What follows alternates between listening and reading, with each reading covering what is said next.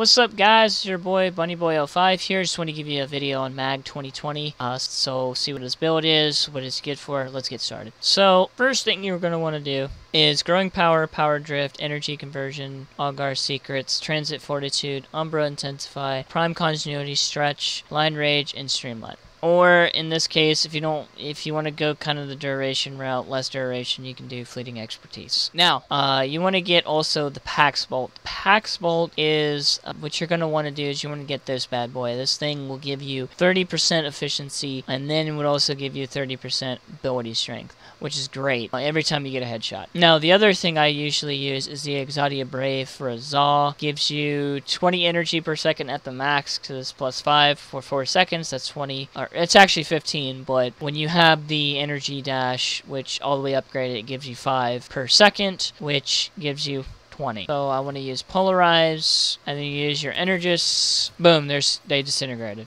They're done. Now, the thing on this build is if you have the bubble, so you can have up to 3 magnetized fields at a time, you can actually do a lot with this when it blows up. Because what happens is it absorbs 25% of the damage that you do and everybody else around you, and then when it explodes, it'll explode all that damage. Plus the multiplier of 6.74 or whatever. So, mind you, the stats are higher on these stats that you see by 105% because you have the energy conversion, the Pax Bolt, and the growing power, which they don't include in the actual stats for some reason. But yeah, that's pretty much it for Mag. He doesn't suck. He's actually really good, especially if you're starting out. Prime's always better. If you can get him, that's good. Yeah, he's pretty good for what he does. Pole doesn't really give you as much damage. It's good for lower levels. Crush is good for when you want to use, like, restore people's shields. Same thing with Polarize, but